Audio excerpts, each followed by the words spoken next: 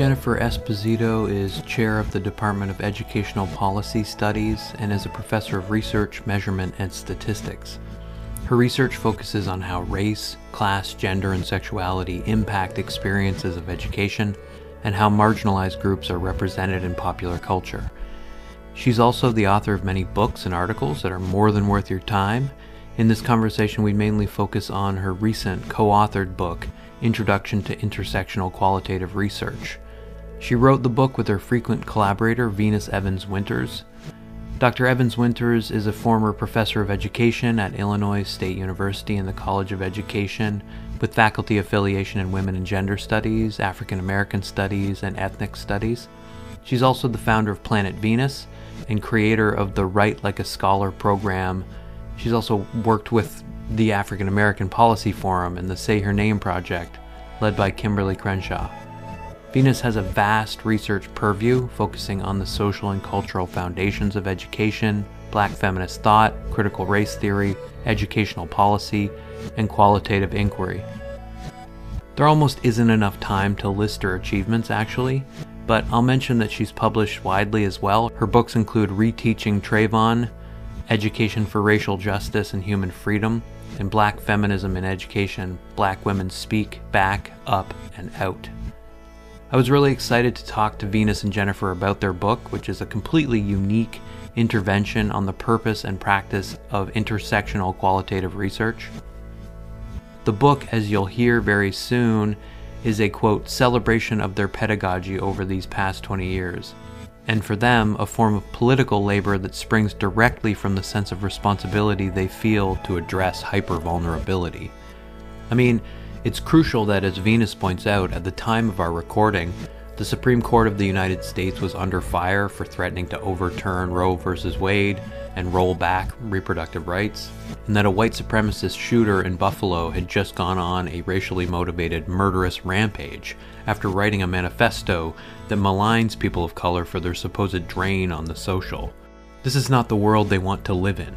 It's a broken world.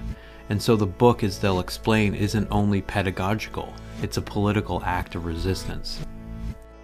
They are trying to create the conditions for a radical rewriting of the rules of the game in academia. From their perspective, intersectional qualitative research is, quote, an intentional disruption of the persistent deficit narrative that keeps white supremacy alive. This deficit narrative starts with the assumption that there's something wrong that must be fixed within BIPOC communities. In Venus's terms, what would it mean instead to embolden those who want to use intellectual activism as a weapon against harm? The effects of this would be widely felt, given that we've largely been hoodwinked, to use Venus's very precise word for it, by a linear narrative that counts only certain texts and voices and styles as valid in academic study. What happens, Venus asks, when we focus on joy, on movement struggles, on meaning-making? So we zoom in on the granular question of how thinkers collaborate and write effectively together. It takes, they say, a certain capacity for emotional labor and for a more meaningful and relational kind of accountability. Learning to write together means sharing our rituals, sharing what we think it means to be a contemplative researcher, a, quote, ethical researcher, a mindful researcher, a Black feminist thinker and researcher. Questioning this insidious assumption that there is, as Jennifer puts it, only one way of writing or thinking critically. Against this, she says that she feels an intense responsibility to help students rediscover their authentic authorial voice. That responsibility to students is a central theme of this discussion. They really emphasize this idea that under the system of neoliberalism that demands the commodification of knowledge and teaches us there are certain knowledges that are just worth more on the free market, they feel that they have to be upfront with students. What they frequently find, though, is that their students already know or sense that there are certain ways of knowing that are more readily rewarded, and yet they still choose to pursue and produce knowledge that helps their communities. Another main theme is just the task of taking stock of your own situatedness. Dr. Esposito and Dr. Evans-Winters explain how they've charted a course from being young scholar activists to the present day, where Venus has, in her words, broken up with her oppressor, and Jennifer feels that her calling is to stay in academia and push against the boundaries and the borders to chip away while mentoring other folks that will help her chip away at the steep edifice of higher education in the interest of advancing these core values of authenticity, integrity, and accountability. I invited you, of course, because I was teaching your, path-breaking work, trying to kind of innovate within the field of research methods itself, like teaching research methods. And then you pointed me to this book that you published, a textbook that you published last year, Introduction to Intersectional Qualitative Research. I hope it's the first of many editions of this textbook and that it's taught widely. And I guess I wanted to ask you, first of all, like, in terms of the specific moment that this textbook is being published in, I wonder if you could reflect on the importance of creating a textbook that is, unlike many textbooks that teach research methods, uniquely resistant, it seems to me, to the very notion of mastery. Like, it's such an empathetic book in many ways. And yet it's still providing all of these tools and techniques for oppositional research, like social justice oriented research. You talk in the book about your excitement in assembling it. It's a decolonial, community-centered book. And the idea that the writing of the book was a form of political labor. And I guess, I was certainly hoping you could speak to that idea of it, writing a textbook as a form of political labor. And if there was a way in which you feel other textbooks almost actively work against this idea of the labor of writing and prescribe ways of writing that are mostly about mastery rather than about politics. I wanted to first, say thank you for inviting us to participate in your podcast. And we're definitely looking forward to digging deeper into the book.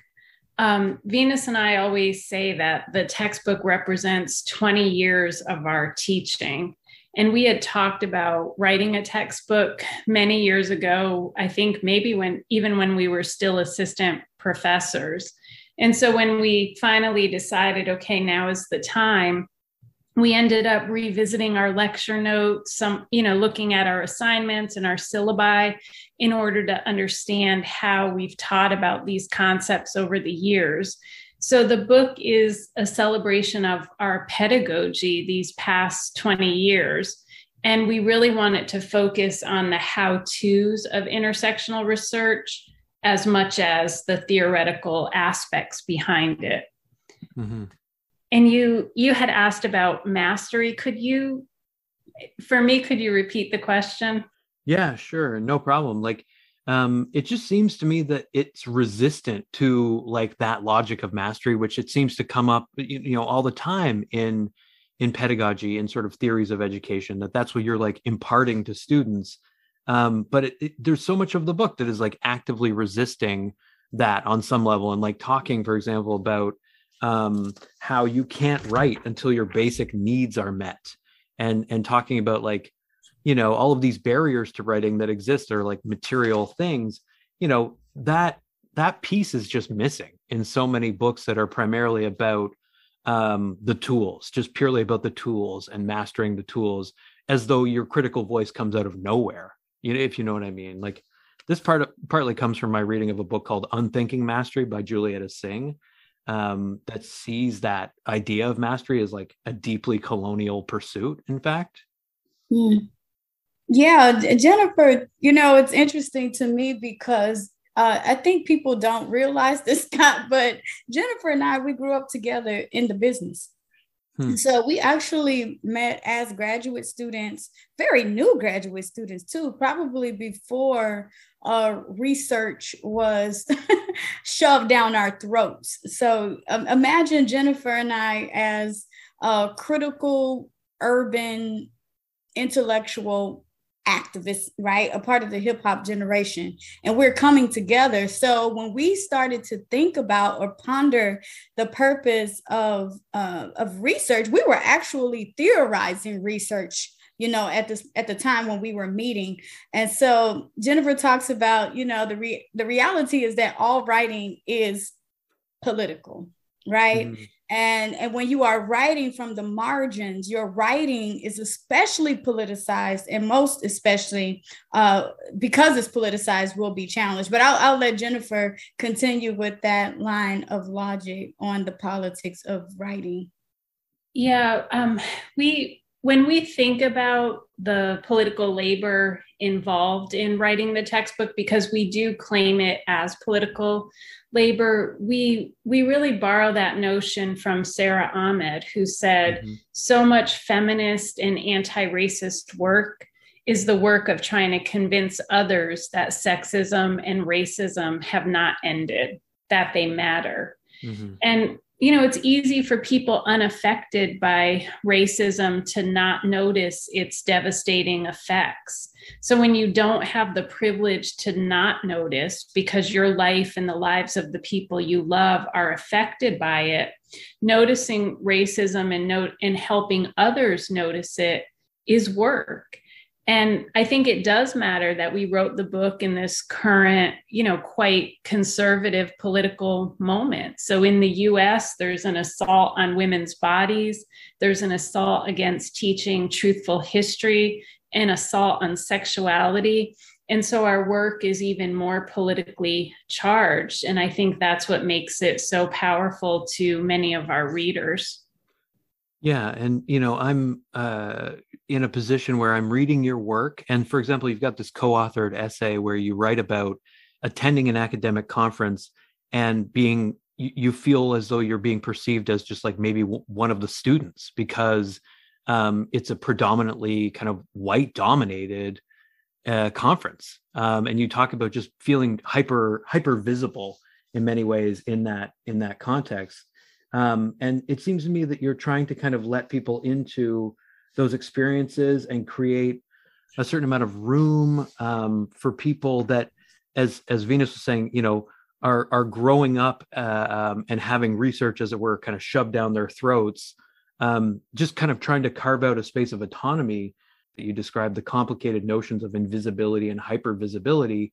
And I wonder, like, after writing this textbook, if you feel especially hypervisible as a bridge for other communicators, scholars, artists of color, and how you understand or like internalize now the job of creating access for others, given the position that you're currently in. So I think the piece that you're referring to is ethical. I think it was ethical quandaries, where we reflected on ourselves as professors in a neoliberal academy. And so the kinds of things that we discussed in that piece are the kinds of things that basically keep us up at night. And I think it's important to note that now in 2022, I'm still in academia, but Venus is not, and it's by choice. And I certainly won't, tell her story. She can do that. But I do remember the day that Venus called me up and said I broke up with my oppressor. And it was so powerful. So for me, I'm happy she left. She found a different calling, and Venus will impact people no matter what she does. For my part, I think my calling is to stay in the academy, but to continue to push against the boundaries and the borders. And I definitely have more race and skin privilege than Venus does. And so I think I can sometimes get away with more things because of that privilege. But it is still exhausting and tiring work, but it's work that I think I need to do. And I remain conflicted by it. But the reality is that Black and Brown students will continue to pursue the PhD. And if people aren't there to support them, we will continue to be isolated from academia. So what I like to, comfort myself with is I think we can make changes from the inside. And the reality is, and I think, many may disagree with me here, but we won't be able to burn it all down and start anew. So we have to start chipping away. And I see my role as both chipping away, but also mentoring scholars who will then later help me chip away. Mm-hmm. Mm-hmm. Yeah, and Scott, you know, speaking of breaking up with my oppressor on December 15, 2020 at 12 p.m. Central, you know, but who's tracking? You know, I think about that, you know, when you mentioned hypervisibility or hyper invisibility, it depends on how you look at it. From an intersectional lens, not only are we, you know, in the academy, are we pushing against hyper invisibility, erasure, and hypervisibility, but even in the context of the dual pandemics of COVID-19 and systemic racism, we're also now, you know, even more so coping with hypervulnerability. I mean, we can't ignore that at the time of this recording, for example, that at a time we're supposed to be still being cautious of COVID-19, we're supposed to be, you know, actively, you know, physically distancing, you know, wearing masks, etc. You know, Jennifer and I woke up this week to, or last week, to Roe v. Wade being challenged. And not possibly being supported by the Supreme Court. And we woke up this, you know, 3 or 4 days ago with a mass shooting that intentionally targeted Black bodies. And the killer, the murderer, was a white supremacist 18-year-old terrorist. And so, you know, and I was thinking that at the risk that we take in this text, but the risks that Jennifer and I have taken our entire career, even in that space that you're referring to, that was very Eurocentric, very white, you know, bodied, dominated. It's not just attacks on our ways of being and thinking and creating as researchers, but our entire physical presence have been challenged for the last 20 years as women and as women of color.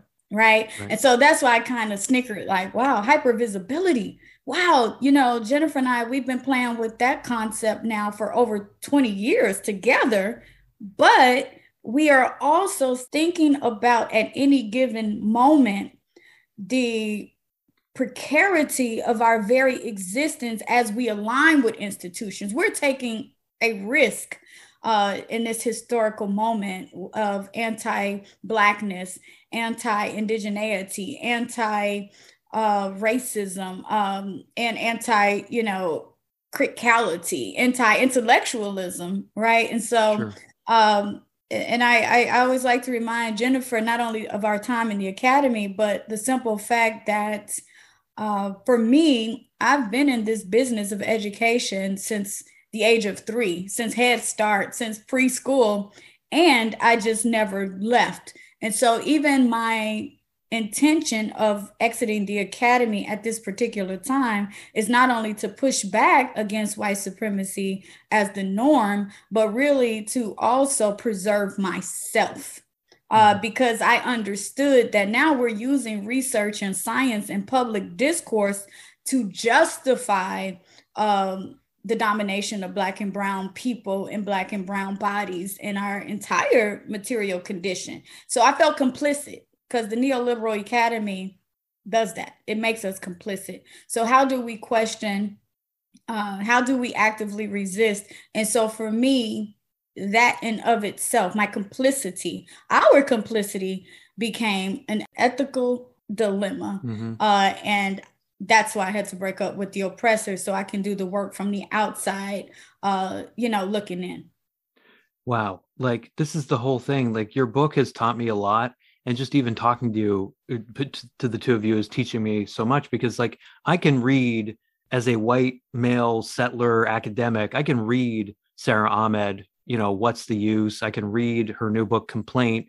And I can begin to understand mostly in the abstract what it means to, as Jennifer was saying, like chip away at these institutions. But as Patricia Hill Collins has pointed out, in many ways, they're set up to really benefit me as an identity, as an individual. And at this, you know, same time, like, I think there's a degree to which, like, I just desire now to chip away as an ally alongside you, because it's not just, you know, it's obviously the case that from inside the neoliberal university, there's an idleness, there's a willingness to, you know, maintain privilege at all costs. There's like, you know, you write about this, you know, in an article called a collaborative article called Researching the Bridge Called Our Backs. you all, are reflecting on sort of the hegemony of certain kinds of research methods. And Jennifer, you talk about how you actively went and tried to kind of like take classes in quantitative methods because you recognize the ways in which like a neoliberal university valorized that specific kind of pursuit of knowledge. Like you say, you talk about like climbing into bed with positivists because you were tired of fighting the fight and weary of speaking up in university and college level meetings about the merits of qualitative research.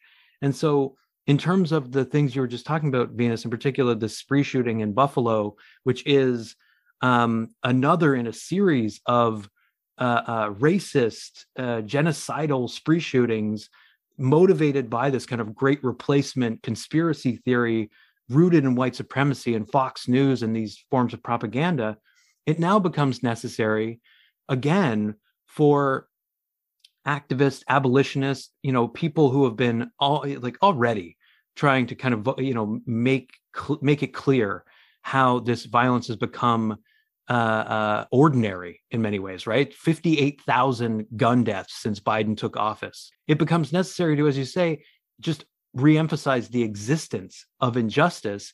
And I wonder to what extent you're at a point where to speak to what you say in this article, Jennifer, it is like exhausting to have to just again rehearse the sort of almost, political drama of debating, the roots of this sort of white supremacist violence, right? Like it is not clearly enough to just cite the numbers. How do you make the reality of it felt? And how do you make anti-racist teaching feel as urgent as it needs to be in this particular moment? I think the reality is we don't have any other choice. I mean, we're raising children of color in this world who, they're going out into a world and we're worried about their safety. We're worried about what this new generation is going to be taught if you're not allowed to teach about systemic racism in K-12 schools in the US. Mm-hmm. It's work that we can't stop because, I don't want to speak for Venus, but for me, I feel like my life and the lives of my children depend on me continuing to engage in this labor. Mm-hmm. And, I think, as Venus mentioned earlier, she and I grew up in this business together. And so it's not as if we ever felt that we fit in. So we always were bumping up against, respectability politics and what a professor looked like or how a professor should act. And I think throughout our careers, neither one of us ever fully submitted to the notion of, who is a professor, who gets to hold that authority. We really tried to just show up as our genuine selves in our work, in our presentations. And the reality is that sometimes our genuine selves weren't polished in a way that others would have liked, because the reality is we are first generation academics. But we discussed this, we continue to discuss it. And we knew we had to come correct in all that we did, because otherwise people would come for us or doubt our work. So that made us want to work harder and, publish more.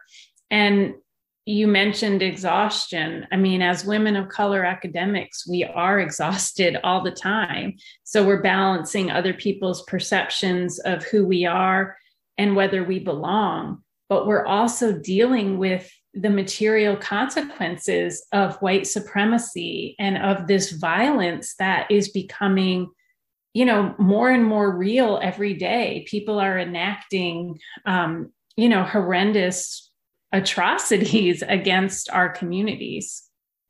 Right. And glorifying it in live streams, right? Like there's a degree which it's this kind of, a defiant, militarized effort to, weaponize this sense of like white genocide that has been proffered by, as I mentioned, like people like Tucker Carlson, these conservative mouthpieces that since especially 9/11 have really ramped up the rhetoric around this notion of the Great Replacement.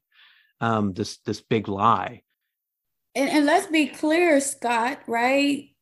Western science, European science, academic science has fed, into these types of body politics, right? Mm-hmm. So what justified the enslavement of African people? What justified the attempt at genocide of African people and indigenous people?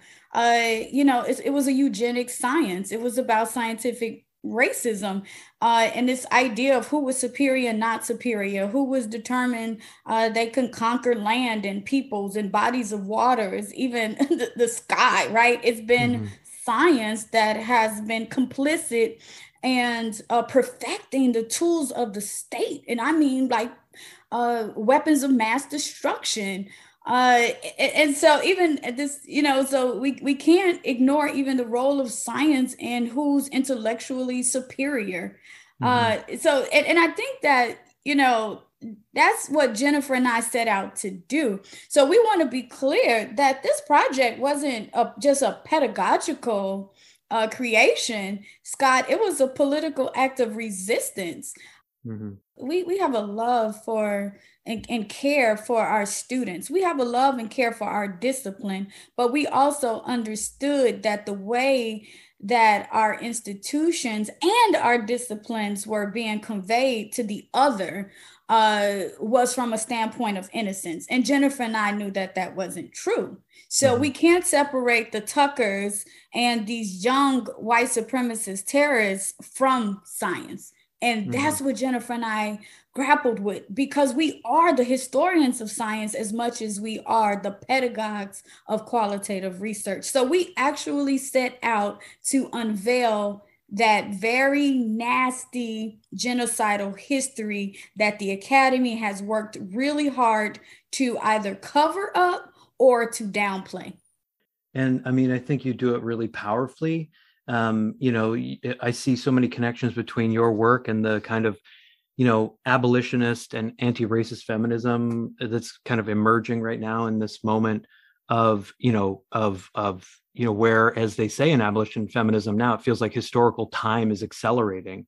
And so, yeah, I mean, like, in the same way that Eve Tuck and Kei-Wang Yang in their article Unbecoming Claims are trying to kind of politicize coding as a research practice, you are doing that same thing of kind of like providing the tools while also being self-reflexive and critical and resistant when it comes to, imparting those tools. But on that point of science, as a technology that is hostile to other ways of knowing, like I interviewed Wahakea Miley for the podcast, and he talks about like being a person who is an expert in settler colonialism, but also in the science of astronomy, because he's had to become one in order to resist these sorts of colonial projects that are expanding in Hawaii. And he talked about really feeling a degree of hostility in the spaces of, scientific hegemony, where he was just like invited to speak, right? And I think like the thing that I got from reading your textbook is that you're aware of how like that establishment knowledge, it builds over time. It almost kind of ossifies over time. And while you're citing Ahmed in a very Ahmedian way, you're not just like reliant on citation. Like, you have this idea that you take from Ahmed of methodology being in part a kind of citational chain where, you're supposed to kind of come in as a scholar having, mastered this like set of discourses, and then you jump in and you add your kind of contribution. It's not, you're working through this in the textbook and specifically through Audre Lorde's indelible kind of metaphor of the master's tools. Elsewhere, you've written that you, quote, understand Lorde believed that by using the master's tools, we would only be able to temporarily beat him at his own game instead of enacting real change. And yet you say you use the master's language in the field of research because if we do not research and write about personal experiences, someone else will do it for us, perhaps without compassion or truth. I wondered if you could just kind of speak to your restless relationship with citation, your own citational politics, Are citations sort of tools in your view? And where do they become kind of ossified and not helpful as paradigms? I would say that we absolutely have a restless relationship to citational practices, as well as to research, if we want to be honest and transparent. If we're going to be real, then all of it is a colonial practice. Researching and writing about research is a colonial practice. I think that there are ways to disrupt the system. And one of the ways that I currently choose to do so is to work within and outside of spaces of academia that continues to question these long-held beliefs and practices, again, of the innocence of science. So stating that we need to be aware of our citational practices is a small disruption. Will it end racism or sexism or both? Absolutely not. But we can encourage more people to be reflective about their research practices and theoretical ponderings, and to cite women of color who are doing the work, but often they're not getting credit for it. So when you ask whether, we see citations as tools, yes, they can be tools of disruption, and they can also be a narrative, right? Yeah, that's sort of how Catherine McKittrick talks about citation, is like part of a narrative, which I think is like really helpful for thinking about what it does, right? What story it tells. Yeah, I think the important thing is it tells a majoritarian narrative. And so we say in the book that we can't claim a postmodern stance and eagerly accept the idea of multiple truths or multiple narratives, only because there are some very real ways that some truths are valued over other truths. And we know this. We know that truths have different levels of acceptance by the majority. And so we want to change that. And we also want to recognize that our embodied truth matters. And that's one of the things that, we talked about in the book. So I love the metaphor or the idea that we have this restless relationship to citational practices, because we see the citational narrative, the majoritarian narrative, as miseducation. And, I think your colleague, Elle Jones, makes an important point in one of her poems. She talks about the miseducation of Black men when it comes to understanding the work of their Black sisters. And so miseducation is a deliberate practice. And we see the notion of following a citational change. So continuing to cite those researchers who have been cited continuously is a miseducation practice. We're deliberately leaving pieces out of the story and allowing only certain people to get credit for the work. And this is how these majoritarian narratives get told and retold. Absolutely. Yeah. I recently read Bell Hooks where, she was kind of thinking through this idea of who to cite and, who not to cite, without saying that. In a piece, she was also saying, I would hate. And I think it was a talk back on All About Love. And she was just saying that she would hate not to be able to cite other people beyond just say Black people. But I think from a researcher's perspective, especially, professors of research, the citational chain is a white colonial tradition that serves to uphold authority, to uphold power and patriarchal dependency. And people like Jennifer and I, we are trained to cite and, in essence, to worship European thought leaders who often upheld slavocracy and believed in white superiority and male domination. Therefore, when we cite those who have been legitimated by the academy, we are conscientious that we're participating in scientific racism. However, we also know, Scott, that white people and white men did not discover science. Europeans definitely institutionalized and decided the rules or the standards of the so-called scientific method.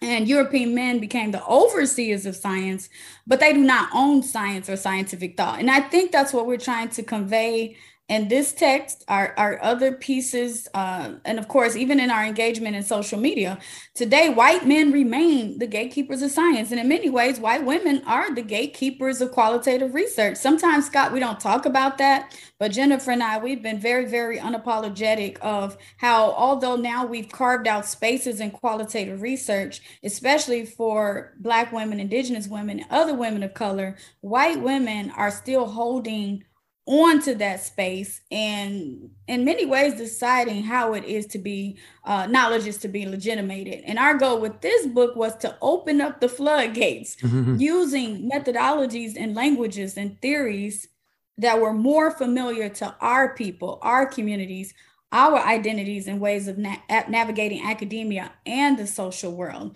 So even when I'm looking on social media, for example, things like Twitter, this book is being taken up by people in the medical profession, public health professionals, social workers, people in STEM, people in the traditional social sciences, and that we did that intentionally. We wanted to use language in an aesthetic that was not only accessible, but familiar. So citations for us is a skill, and it's a rhetorical device for manipulating language and the written word into a mapping of our stories. I remember early on, Venus, I'm sure you remember this too. We had a long discussion about who we would cite in the book. And we toyed with the idea of only citing women of color researchers and theorists. And ultimately, we decided we're going to do a mix, but we will try to obviously privilege the work that resonates the most with us. I like, Venus, your metaphor of the kind of opening of the floodgates. It's like, it's more about how the book potentiates others' power. Like it's such an empathetic book in so many ways, especially in the way that it reflects on writing. And, I want to use this as a way of segueing to a question, another question about sort of the game, right? You talk in Ethical Quandaries about like the eponymous ethical quandary in that article is really whether you give students the tools to succeed in neoliberal university and thus just reproduce the structure, or the means of changing the rules of the game in many ways. And it feels to me like this textbook attempts to change the rules of the game, and that's why it feels like a flood. And yet, this is clearly like you building on past work that you've done, trying to kind of completely lay your cards on the table and ask whether you are, quote, hurting your students' chances of success inside and outside the academy by supporting them in their allegiance to marginalized paradigms. Venus has broken up with academia, broken up with the oppressor. But do you still, and clearly like you're trying to build these communities of care in which you don't have to worry so much about these ethical quandaries, but do you still wonder whether you're putting students at a disadvantage in the neoliberal university by prioritizing qualitative research, which is not necessarily the more lucrative path? I mean, is it about fundamentally trying to change the rules of the game from your perspective?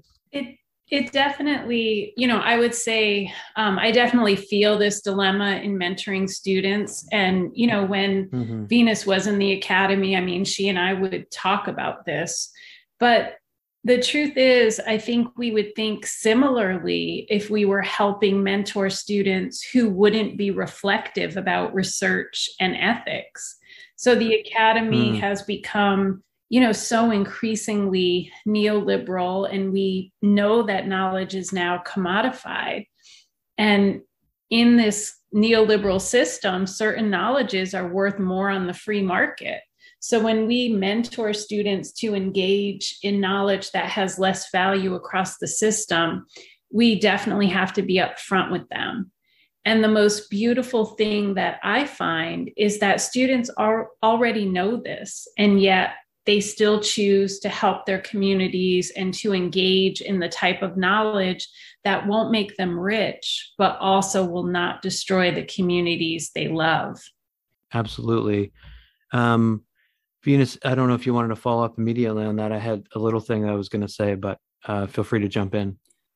I was just thinking about the idea of self-reflexivity, and I thought, Jennifer and I, we've never taken certain institutionalized words for granted. So some of these terminologies and practices that you see in qualitative research, and I think it's obvious in our introduction to the book, they actually come from Indigenous communities, and mostly women, Indigenous communities that we are Indigenous to. And I was just thinking, oh, Jennifer, you sound like a teacher. That's what I was thinking. But then I was also thinking my questioning of self-reflexivity clearly comes from my background and social work, right? So if you think about who our researchers are, and I mean, post a male-dominated field, especially in qualitative research, or not, right? I was thinking that these are terminologies that sort of come from, quote unquote, the helping field. But they are, and this goes back to your question, Scott, they are disconnected from the disciplines and practices and communities where they originated from. And I think L. Jones also speaks to that, right? So they're pedagogical. We have teacher reflexivity or teacher reflections. Obviously, for me, even as a clinician and working at a policy think tank, we always have to think, where am I? We have to do these check-ins, okay? Am I not only connecting with my client, but how am I feeling about what they're saying, right?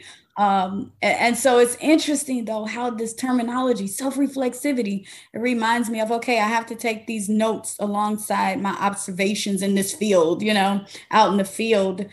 But are these just notes that are disconnected from our heart space, our heart chakras, who we are as spiritual beings, who we are as nurturers and caregivers, and who we are as human beings who feel, as opposed to this inauthentic practice of detailing our observations and our connectedness or disconnectedness to the observations being made. I feel like we have worked really hard to be vulnerable in all of our writing, in all of our work, that we've gone beyond this textbook definition of self-reflexivity. I feel like we've put our souls out there. We've laid ourselves bare in the same way that, so many researchers want participants to bare themselves. Mm-hmm. And Jennifer, I think we've done that because we've done the work. We've done not only the intellectual work, but the emotional labor. And I think that we're able to be self-reflexive because you and I, we've played together, we've cried together, we've theorized together, we've read together, we've written together, we've spoken together, we've danced together, we've come up with song lyrics together, right? And I don't think that in the academy, especially the neoliberal commodified academy, individualism is actually, not only someone could profiteer off of it, but that's what it promotes, right? This McDonaldized idea of what is research. You're an individual, you go through the drive-through, you order 1, 2, or 3. What's your observation? This is what I got. This is how I'm thinking. But you and I, for the last 20 years, we're literally sharing, this is my lecture. These are my assignments. I'm going to add this to this assignment. This is what the student said. This is what the student should have said, right? This is the experience I had with my department chair. This is the experience I had with my dean. This is how we're going to present this lecture, right? This is how we can improve this assignment. And I think that in the disconnectedness from the human experience and this type of jockeying to be seen and heard as the expert, I think some of that is lost in self-reflective practices where you and I, we were holding each other accountable because we can honestly say, girl, that ain't even you talking, right? You're right. And I feel like the relationship, the sisterhood that we cultivated, it was important both professionally, I think what we put together built our careers, helped build our careers, but I think it was so impactful personally as well. So you talked about that emotional aspect. And I do feel like I'm a better person for having cultivated this relationship with you and for having to, question things that maybe other people wouldn't have pushed me hard enough on. I'm just happy to listen to you talk about this. It's the same way reading the book, right? The way that you write lets listeners readers into your thought processes in a way that is vulnerable, that is open, and that isn't just about sort of like you use that metaphor, Venus, of like McDonald's, right? Like there's a way in which McDonald's not only makes consumption too quick and too easy, too kind of like low nutrition, high whatever, like high just kind of immediate pleasure, but it also, like McDonald's as an institution, was really responsible for like de-skilling labor and making labor more and more mechanical. So it's like you're just supposed to kind of like map out for students, here's A, B, and C, now go do it. This is how you code, and not necessarily reflect on your own place in it, your own embodied place. I guess I wanted to ask you about, because you talked about like trying to push past this kind of reduction of terms like self-reflexivity into just like institutionalized words that are taken for granted. That immediately made me think again about like the way that Sarah Ahmed writes about diversity as a mostly tokenistic kind of PR oriented thing for the most part, in which, as she says, a fantasy of inclusion is actually a technique of exclusion. We're in a moment where EDIA, or equity, diversity, inclusion, accessibility, has become increasingly kind of hegemonic, normative. And so like that itself, from certainly from Ahmed's point of view, is a kind of risk in some ways. Like it can become toothless and kind of like emptied of content to some extent. Do you see it in those terms for the most part, just like from your own experience? Or do you also like see the potential for that like moment as an opening where you can kind of like leverage the becoming normative of actually being responsible to forms of difference, the inclusion of communities of color, the inclusion of, the historically marginalized in these powerful institutions? Like, how do you balance that? I think, DEI, at least in US institutions, has become, this is the latest buzzword. And I feel like it has become toothless. I mean, it's used so often now with so little reflection and with such little power behind it. So to me, I guess it's frustrating. And it's like, there's something about it that feels so co-opted and co-opting. It's analogous. Sorry, I don't mean to cut you off, but to me, it's analogous in some ways to the ways in which the Republican Party is attacking critical race theory and like appropriating the words of, for example, Martin Luther King Jr. I spoke to Rebecca Wanzo about this recently. The fact that this idea that it's about the content of your character, not the color of your skin, for that to be appropriated by the right as a means of basically like advocating a post-racial society of just pure individualism. It's similar in some ways, this kind of like inclusion of equity, diversity, and inclusion in the academy.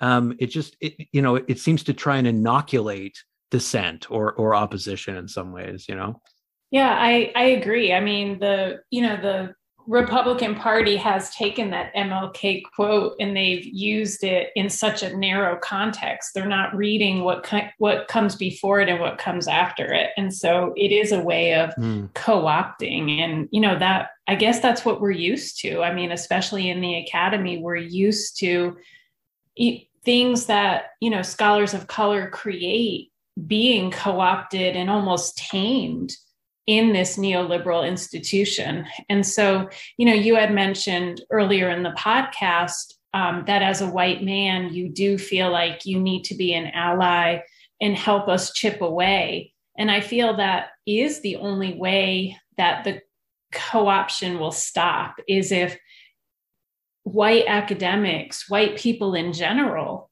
turn around and say, okay, enough is enough. Now let me engage, let me do this labor of anti-racist work. And make myself vulnerable, right? Like, that's right. And admit what I don't know, right? Like, I think that's that's always the kind of thing that I run up against. I've been reading in preparation for an upcoming interview, a new book called Disarm, Defund, Dismantle on police abolition in Canada. And one of the things they talk about is how, like, it is not a fad to talk about abolition, even though it feels brand new. And there's this way in which, like, academics are in some ways opportunistically trying to, capitalize basically on the language of abolition.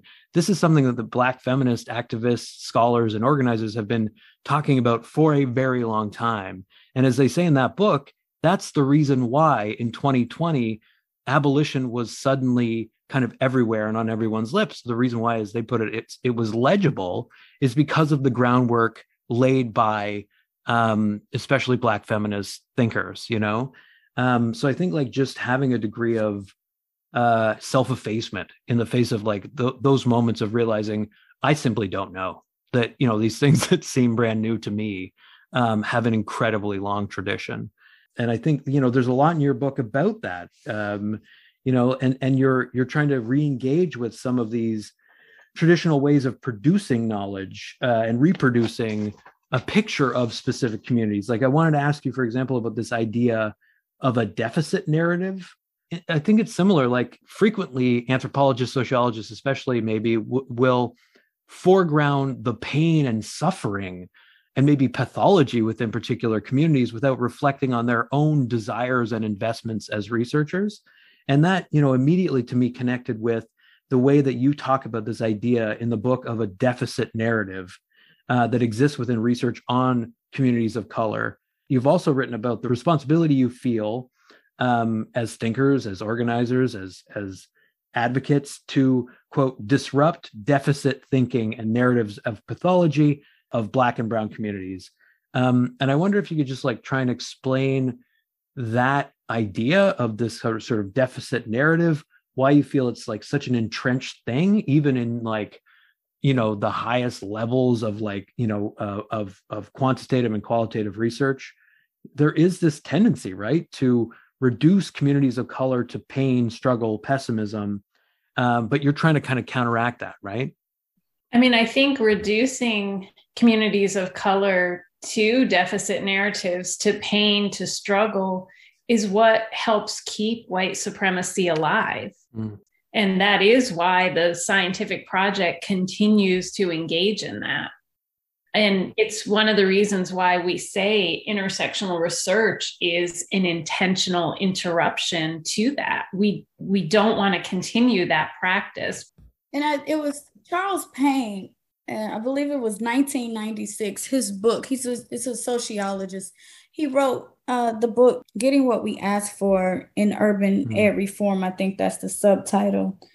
And that's like that book and that questioning of educational research in particular is what made me begin to, like, dive and dig into the rabbit hole. Mm-hmm. And that's where I began to learn more about eugenicism and scientific racism. And Jennifer will tell you too, that's when I became angry, Scott. Mm-hmm.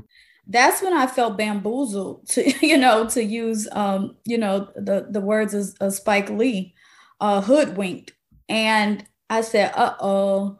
So believe it or not, even when we're teaching research methodologies and purposes, we always ask our students to start off, we say, what is the purpose of your research? What is the problem? And so Jennifer and I, 15 years ago or more, we decided to stop asking that question. What is your topic? What is your research interest, as opposed to what is the educational problem? What is the scientific problem, right? And so if you're going to intuitively start with your own community, whether that's women, queer people, Black and Brown people, Indigenous people, we're already locating the problem within the community as opposed to policy and white supremacy. And we're starting, like, eugenicism or scientific racism starts with indigeneity and, communities of color and women as the problem. And so Charles Payne says we're getting exactly what we're asking for. Why do kids drop out of school? Why are people of immigrant populations poor? Why are Black children not learning? Why are poor children not learning? Why are rural students failing? Why, and so it's this fascination with death and dying, and it's a fascination with proving that white is right and everything else is broken. And you can hear that, right? You can hear my anger with that stance. Mm-hmm. We very rarely in research circles ask what is working. So even if you look at my earlier work, I started with that premise. So I come from a background where Black girls were succeeding even in the face of adversity. Yet when I walked into, sociology classrooms or psych classrooms, I was always, reading about what was wrong with the Black community. Why do we have so much Black teen pregnancy? Why are so many Black people in poverty, right? So you are automatically starting with what's wrong with communities of color. Why are certain people broken? Why are people backwards? So we're getting exactly what we asked for. So what happens when we focus on joy? What happens when we focus on movement struggles? What happens when we focus on meaning making or our pleasures? And I'm not sure that we have the answer to that question yet. I'm not even sure that we're at a point where we can only ask those types of questions. So I got caught in my own thinking, for example, when you asked the question about deficit and problems, and I automatically thought about my work over at the African American Policy Forum and the SayHerName project led by Kimberlé Crenshaw. And I watched Ma'Khia Bryan get killed at the hands of a white police officer who was on the scene for, I believe, less than 11 seconds. And I watched the recording 17 times. And Ma'Khia Bryan, a 16-year-old, was shot blank in less than 8 seconds, 10 seconds, 4 times. Yeah. And they just let her body lay there on the cold concrete with her belly showing and blood pooling out. That's science too. And who has the courage to tell that? Who has the courage to add up the numbers in the way that I just did?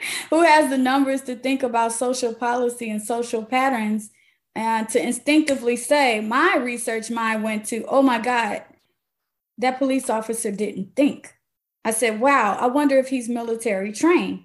I wonder if he's a sharpshooter. Come to find out he was. But I also went back to, again, there's a science to not seeing Black children as children. There's a science to being afraid of Black bodies. There's a science to a militarized urban community. There's a science to how to kill a civilian who you perceive as a threat.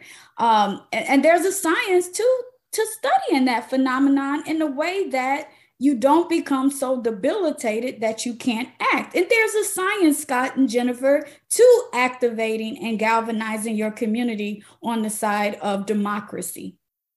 We can use science to unveil inequality, and we can also use science to fight for equity in a multiracial democracy. But how can we, in ethical ways, tell the truth so that we can embolden those who want to use intellectual activism as a weapon that does less harm? Wow. I hear what you're saying. I think this idea that there's a kind of science to settler colonialism itself, that these are not accidents, that these are not bad apples, these are not exceptions. These are, this is the outcome of a militarized police force that has no accountability whatsoever, that doesn't have to share data about its practices, that is seen as the only means of providing community safety. Like, that's all very scientific. And yet it's reproduced, it's like naturalized by cultural means, by propaganda.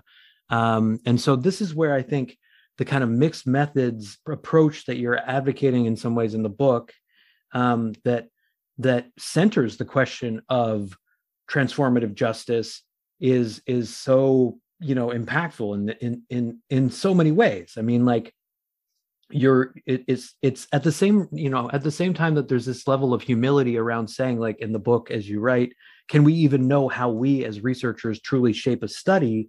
There is also this like incredibly, resolute voice that says like, this world is, as Gloria Anzaldúa says, like one in which we daily have to accept the shocking nature of just normalized mass death, or as Ruth Wilson Gilmore says, like the kind of racially structured vulnerability of people of color to premature death, like where we're just supposed to accept that as endemic to particular communities and not others.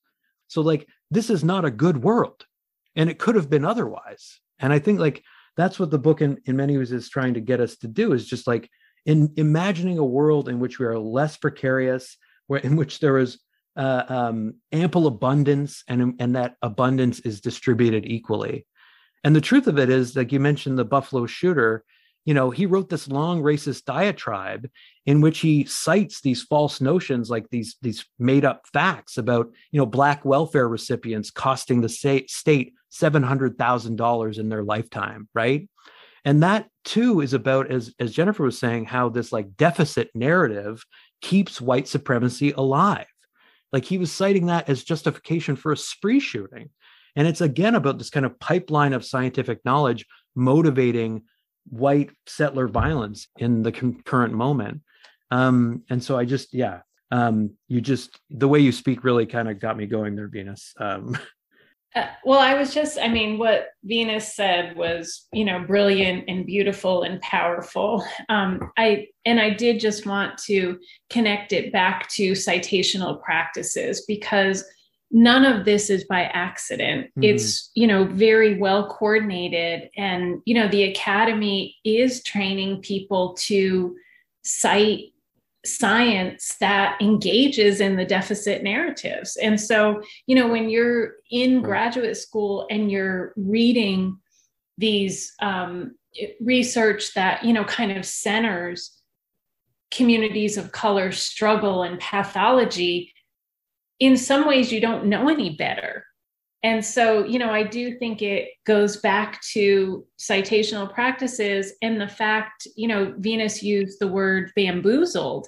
And, she and I have talked about this. We felt bamboozled because we didn't start reading about decolonial work until after graduate school. We were in these traditional qualitative classes, and we were trying to build a bridge between what we were learning there versus what we were learning in women's studies and African-American studies and critical theory classes. And so we realized that decolonial work had been pondering these questions for a while. And I think that's the power of these citational practices, because decolonial work hadn't even been on our radar, because the theorists and the researchers that we were reading in graduate school hadn't cited that body of work.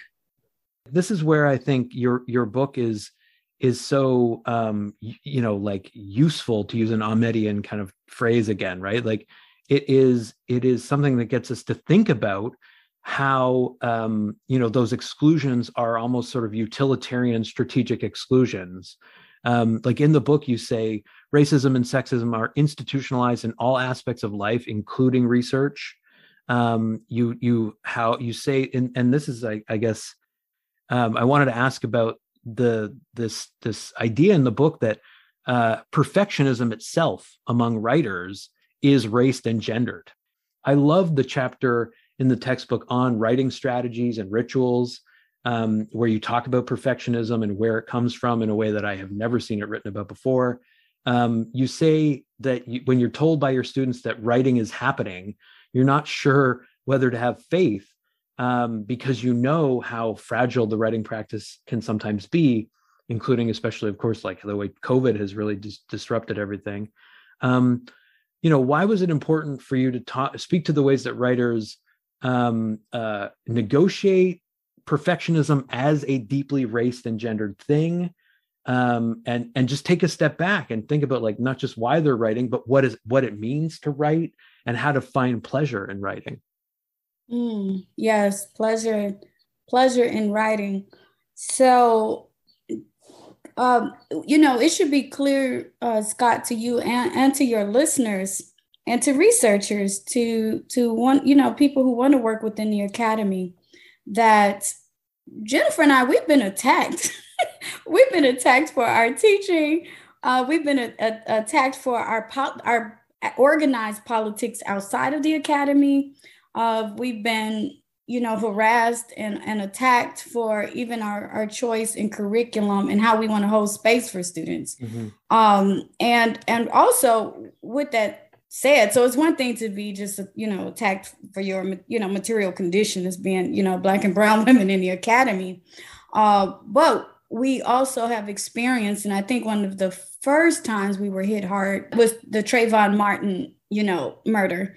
That hurt us in ways that we weren't prepared for. I think for our generation of scholars, we had to contend with our place as, people who were, taught to come in and kind of teach to a predominantly white young audience about education, about research, critical pedagogy, emancipatory and liberatory practices in your classrooms and community spaces.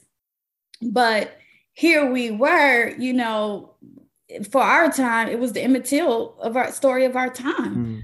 So we couldn't disconnect anymore from what we were teaching in our classrooms and what we were living in real time. And so with that said, I have a theory that for people of color, for women of color, and people from working class backgrounds who enter academia, they're entering, especially at this time where higher ed is always being marketed to them, that they really enter it because they are interested in writing. They find pleasure in writing. They find pleasure in reading and thinking deeply about Trayvon Martin, Sandra Bland, Ahmaud Arbery, right? Because I think Jennifer was one of the first people I called when Ahmaud Arbery was killed.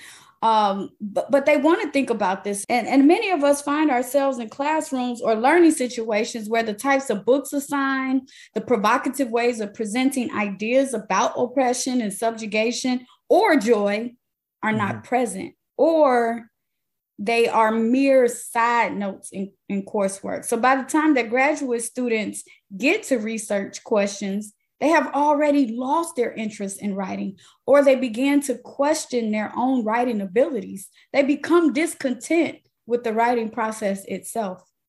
Mm-hmm. Yeah, I agree with that. And I think, writing is such a huge part of research, but many students from marginalized communities are taught in universities that there's only one way of writing or one way of thinking critically, one way of being scientific. So then writing, or, this idea of writing up our research becomes a dispassionate chore, and it's separate from our cultural ways of expression. So we believe that, when students are silent, when they kind of disconnect from us and tell us that they're writing, they're actually working through anxieties of writing. And our role has always been to help them rediscover their authentic, authorial voice. And, at times the writing up of research is done in solitude. Other times it can be done in community. And, we try to bring our students together to kind of share in that writing, in those writing practices. But there's always some type of relationship with a mentor to kind of guide you through finding your voice and reconnecting your voice with cultural ways of expression that are often stripped from us in academia. I think that a muse relationship is also important. Again, going back to ideas of Indigenous research, or the reasons why people from Indigenous communities explore their environment, their physical environment, the heavens, the skies, the bodies of water, plant life, animal life. It was so that we can all be in sync. Yeah. And so when I think about that, I do think that muse relationship feeds into a rituals around the purposes of research, rituals around how do we investigate, plant life, animal life, water, human life, social interactions, our relationships with institutions and systems. I think we do need to go back to those indigenous ways. And I think rituals are important. I know for a fact, as a clinician and as a meditation teacher and a hypnotist, a hypnotherapist, that rituals also work for the psyche. And I think we don't talk about that. So Jennifer has a ritual, around, when she writes, how she thinks about research, how she conveys her, her research. I certainly do. Even my book, The Boss Chick's Guide to Mindfulness Meditation, it was written after my book, Black Feminism and Qualitative Research, because again, I wanted to lift the veil on how you become a contemplative researcher, an ethical researcher, a mindful researcher, a Black feminist thinker and researcher who doesn't recycle, white superiority and colonial ways of being and thinking about the social world. And so it's going to look different. It might be. I'm inspired by, I was inspired when we were writing this text by mostly hip hop artists. I was inspired by social movements, the Black Lives Matters movement, the fight against, Trump and Trumpism at that particular time. And so I think that that's a part of this, these ways of being in the academy that are transformative, is we should talk more about our non-stated practices, such as our rituals. And I think that's another layer of interruptions. Yeah, and absolutely. I think like this interview, this discussion feels like the culmination of so many of the conversations I've had for this podcast, because like I'm just getting flashes myself of like past conversations with people like Anna Singh, who writes about that connection to spaces, to the earth, to, mushrooms, to like the actual stuff around her, and how like in her early training as an anthropologist, she felt like she was reading books by dead white men that really were, ultimately useless for the kind of work that she wanted to do. I say that this is the culmination, also knowing that this book that you've written is the culmination of, as you say, like a couple of decades of thinking about these things. The other thing I wanted to ask about is the way that the book tries to model an ethical relationship with participants in research studies. The book contains really invaluable tips for interviewers. Like you talk about being non-judgmental, being self-aware about your body language, and while trying to be as respectful as possible, still trying to be kind of probing and pressing your participants on, their presuppositions. You both mentioned Elle Jones and some of her poetry and some of her thinking. Like I taught your work alongside her in my research methods class. And one of the examples that Elle used in the class was Zora Neale Hurston's highly intimate and personalized research. And I wondered if you could think through the way that your book kind of advocates for an ethical relationship between interviewer and interviewee in terms of what Jones calls like intimacy in creating this kind of Black feminist epistemology. Like in the book, you're talking about developing trust and getting permission to become part of your participants' worlds. That's not just an ethical, but also like a deeply emotional social thing. You talk about like moving past rapport toward this notion of trust. Like how are you sort of trying to model that for interviewers, and where do you see, I mean, you've kind of spoken to this a little bit already, but where do you see the ways that interviewing has been codified in like institutional ethics boards, for example, as like kind of problematic or limiting?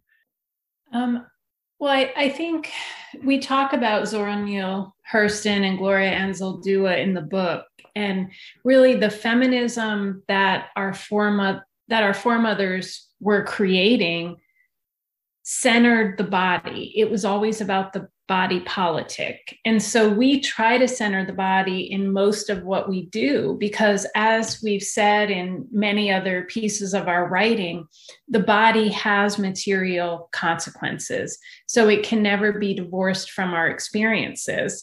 And it's funny you bring up the idea of developing rapport and then, moving on to trust, because when we first wrote the chapter on engaging with participants, I remember I wrote a sentence that used the term developing rapport, and Venus challenged me on it. She was absolutely correct that we need to go beyond developing rapport.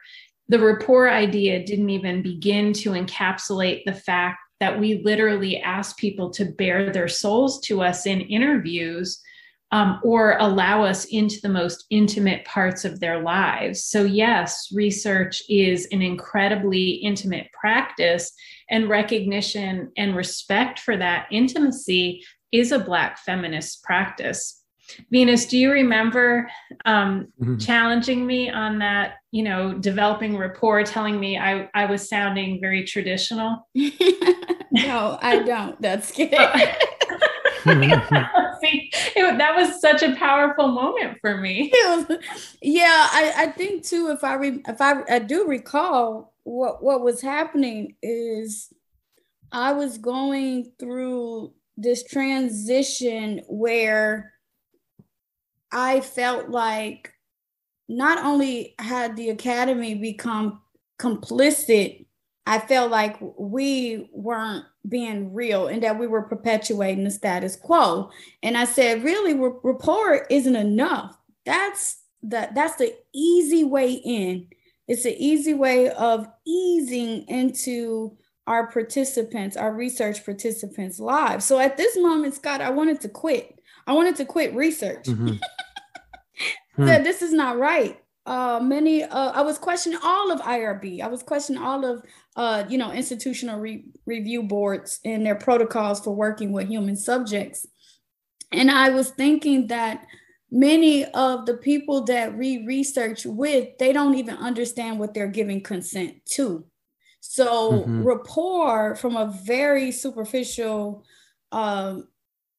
position is something to the extent, okay, we've just met each other, you know what the research is about, I asked you about the weather, and I'm thinking, right, and I'm thinking like, whoa, we're about to, because the people who Jennifer and I research with and who our students were, the communities they were interested in researching, and we were asking them to divulge past sexual history. We were talking about their relationships with their teachers, with their caregivers, their mentors. We were asking them to remember acts of racism and racial violence.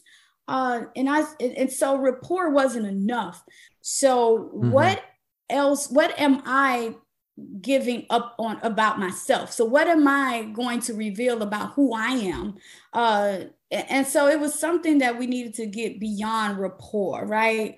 And that's what I was thinking about, that authenticity. So not this top-down, hierarchical, hegemonic ways of thinking about how we relate to people. So if we were going back to the family reunion, if we were returning to the neighborhood block parties, how do we get to know our long-lost cousins who we haven't met before, or we haven't seen in years? Or how do I, begin to form relationships with people who were similarly aligned, but knowing that this was probably going to be a one-way relationship for all intents and purposes, right? And so I said, no, let's think about this. How do we authentically build relationships with our cousins and them? That's moving beyond rapport. And that's reciprocity, because now it's a mutual exchange. We're in this together. You have something to gain. I have something to gain. If you have something to lose, I have something to lose. And if not, Scott, if not, then let's be transparent and say, more than likely, I'm probably going to get more out of this experience than you. And that can be a PhD. or degree, that can be tenure and promotion, that can be speaking engagements, that might be book contracts, but we needed to be more clear and transparent about the hierarchies of research. And I think, I mean, you so are in the book. And so I think I really appreciate hearing you speak to the work that you're doing. Like this idea of just trying to rethink the institution, these seemingly intractable things like an institutional review board, these things that you can't work around without completely divorcing yourself from the institution. You say these boards tend to be biomedical, they tend to be about protecting the university, that they're too bureaucratic. And it's like you're trying to actually deepen the conversation and say, like, who benefits? Who's being exploited? And is the actual like goal some form of reciprocity transformation, or is it really just about, like you say, like credentialism, and commodifying knowledge? Because of course, like on some level, students do want the cookie cutter way to succeed in a neoliberal university and in under neoliberal capitalism. But what you're both saying is like, we need to, as a society, as communities that care about one another, that want to be more connected, chip away at that and figure out a way to devise a deeper sort of like intimacy, connectedness. And I don't even know what the words are. I think I'm still working through it. And that's a valuable thing to be kind of encouraged to do. So, I mean, yeah, thanks so much for writing the book, for making the time to talk to me about it. It's been great. Thank you, Scott. This has been a great opportunity to reflect on some of our practices. Where are we at now in our careers? And also, what is our relationship with science and research? For sure. Yeah, thank you, Scott, for doing this.